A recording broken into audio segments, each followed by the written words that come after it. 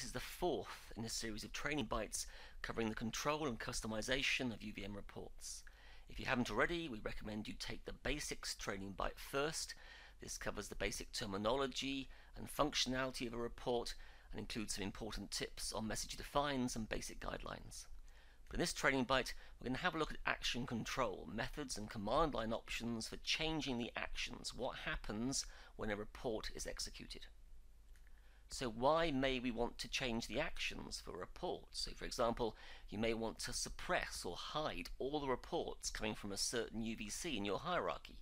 Or you may want to write all the reports from a UVC to an external file, what we call file logging. And this may help you debug the behavior of that UVC. We can write all the messages to an external file.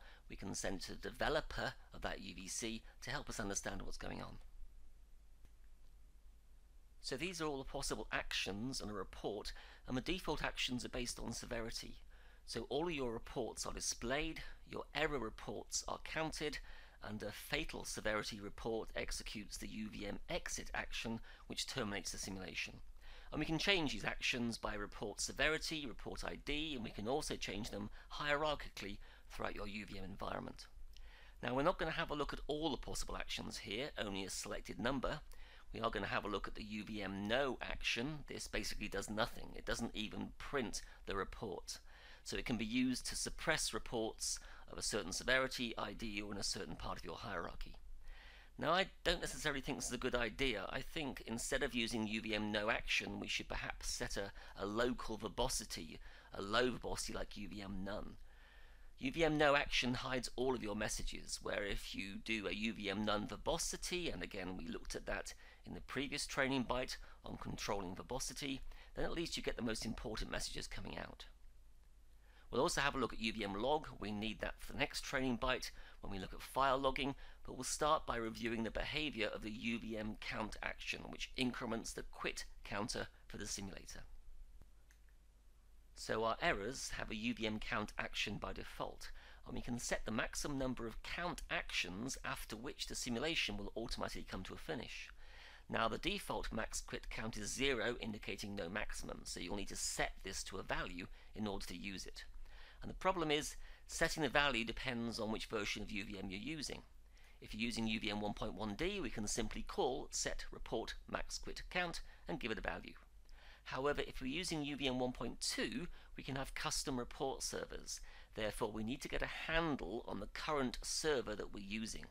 We do this by calling the static method getServer from the UVM report server class.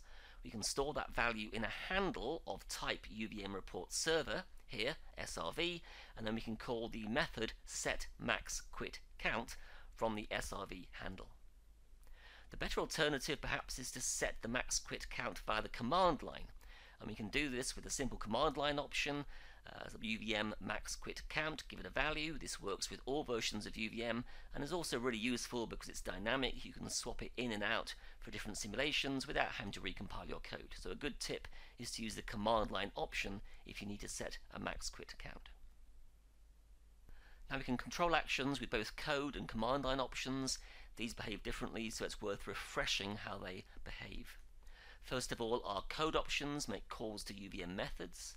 You can apply these hierarchically using a path name, so a good tip is to put them inside of test classes, and then we can swap them in and out by switching between different tests. And when you have multiple hierarchical settings using the code methods, they conform to a last one in wins. So what we can do here is we can set everything below TB1 to be one set of actions, and then we can go in and set UVC1 actions separately. Because they happen after TB actions, they overwrite the actions set by the TB call. The alternative is to use command line options. These take precedence over your code settings. They're written in at the topmost level of your UVM environment. The nice thing about these is you can dynamically change them from one simulation run to the other without having to recompile your code. So we can put these calls in run files, as we'll show you, for ease of use. However, when you have multiple command line hierarchical settings, these conform to a first match philosophy. So the idea here, if we set everything below UVC1 first, it is set and locked. And therefore, if we make settings to everything below TB secondly, because the UVC1 has already been assigned, we don't overwrite those settings. The first match wins. So let's have a look at the code options first. These are method calls. There's 3 of them. They're listed in order of precedence from low to high. We can set the actions by report severity, we can set actions by report ID, and we can set actions by a combination of severity and ID.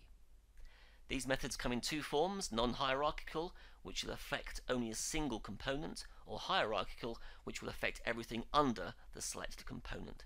And the difference is in the method names. The non-hierarchical forms don't have the underscore HIER at the end of the method name.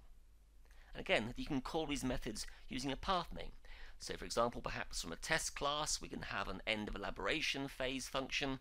I can build a path name down to my TB test bench block, and I can set the actions for all of my info message, UVM info messages, to be both displayed and logged. So the action argument here can take multiple actions using the OR operator.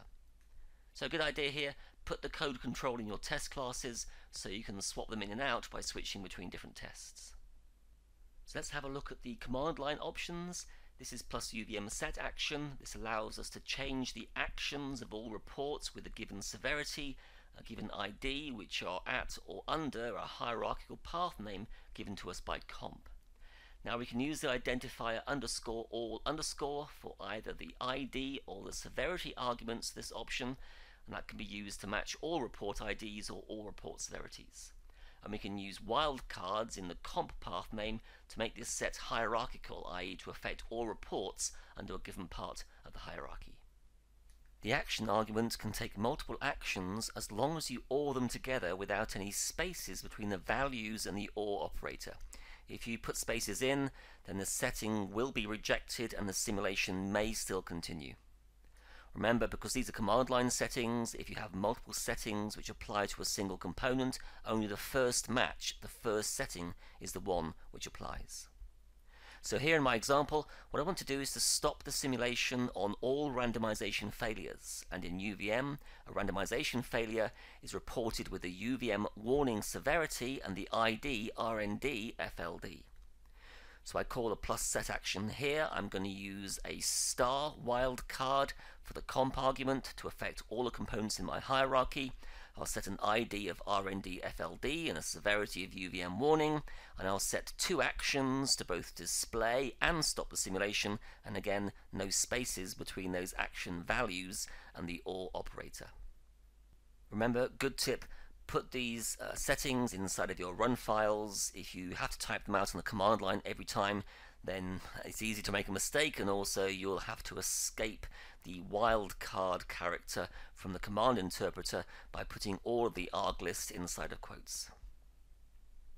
So hey, that was a quick look at action control. We're going to need this in the next training byte on file logging. We'll need the UVM log action.